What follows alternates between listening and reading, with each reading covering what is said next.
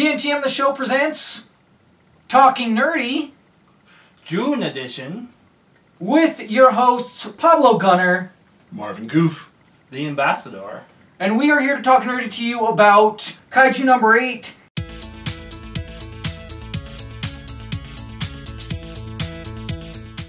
Let's get into Kaiju number 8.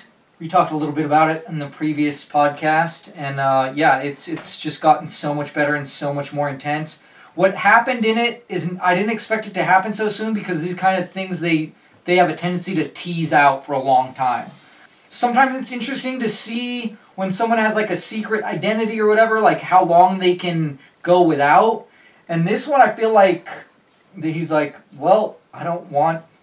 And this thing just happened where they're like, oh, these things are combining to turn into a nuclear bomb, and he's like, all right, well, I don't want everyone to die, so I'm just gonna reveal who and what I am now, and that's it. And you're like, okay. So the ramifications going forward is what you're like, oh my god, I want to see how they handle this going forward. I mean, I kind of hope they just have him on as part of the team, but I'm interested to see. Like, are they going to have a trial? I mean, or whatever kind of steps they go through, you know? Like, what they did with Eden when they discovered that he was a Titan. It was like, it was intense. It was scary. You didn't know what was going to happen. I'm looking forward to seeing that kind of thing. And even the stuff leading up to that, because, like, the fight he had with the vice captain. And I was like, the vice captain's going to die. The vice captain has to die because he can't become vice captain if there is a vice captain. That was my thought process. I don't know if that's going to happen. It probably will eventually. It hasn't happened yet. We'll see. I mean, I don't even know. Like, they were pretty messed up by the injuries. Well, the vice captain's always been kind of interesting of a character. Yes. He likes to laugh at the main character, but he also suspects something's going on. There's something off with him and wants to find out what it is. Yeah. Because he's, like, looking at all these numbers, like, this person literally has 1% power, yet... He's able to do all this crazy stuff. Yet...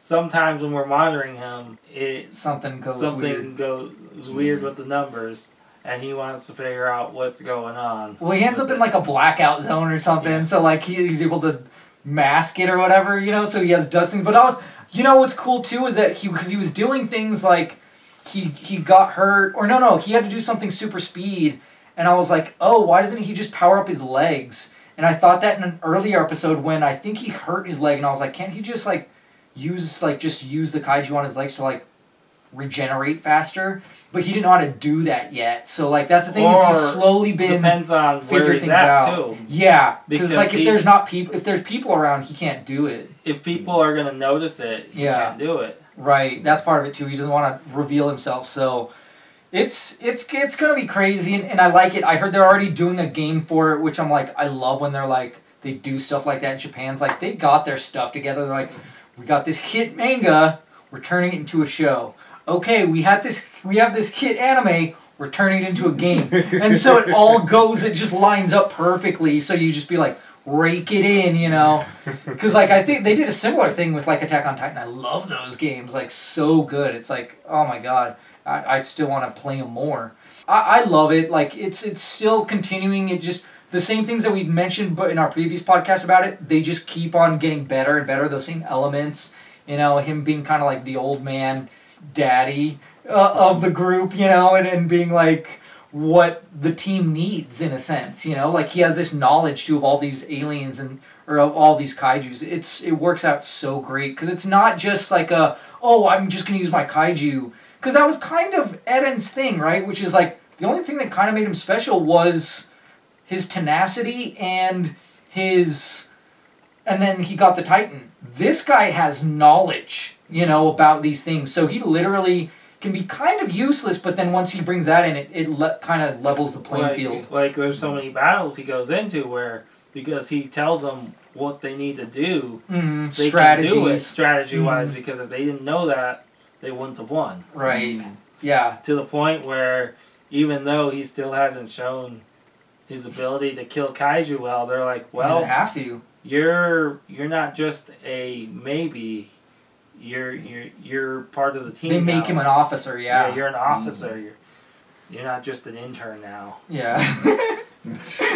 He's a low level. He's still low level officer. Okay, he's still got a lot to work himself up, but we'll see how it goes now. You know, that might boost him up. It might make it worse. We'll see. I don't know. He might be like have to go on the run. Who knows? So yeah, I almost suspect it's because he turns into a kaiju that his suit ratio is so low. Yeah, maybe. I would think it would make him go like into 100% or higher or something. I don't know. But maybe only if he's in kaiju form. Yeah, only. Yeah. So yeah, he's like trying to mask it sort of. But I definitely, it's a must see for me. It's a phenomenal anime. It's a must see for me as well. Hey, there's agreement here. Excellent. Let's talk about our merch. I'm sporting our Star Wars stuff, the Star Wars Talk Nerdy to Me, just plain, and then I got the shorts Talk Nerdy to Me. You can get that on our website. It's on sale with free shipping, probably going to continue to be because of the fact that Acolyte is continuing into the next month.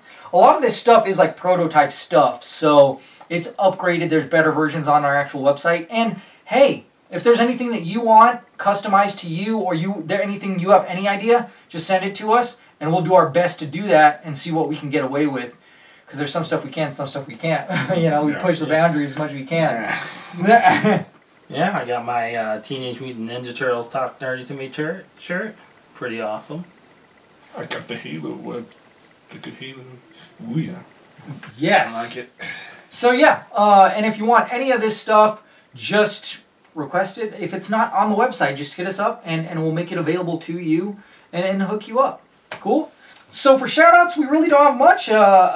Because, MK Jekyll and Hyde is now at the top of that list because they're phenomenal. They reached 250 subs on for their comics, for their online comics, and they're really cool and really awesome, and they do great stuff. I know they're a parent as well, and so it's great conversing with them, and just all their posts are great. The Pesky Gremlins, they have a new website, and they have like new web comics out too that look fun and enjoyable, and they always help out with their stuff. Eric Lopez, that guy's always a G, like he's the best on Twitter and retweeting our stuff, as well as the podcast that never dies, or what is it? The podcast that wouldn't die? The podcast that wouldn't die. Yeah, the podcast that wouldn't die. They're always awesome too. Check them all out.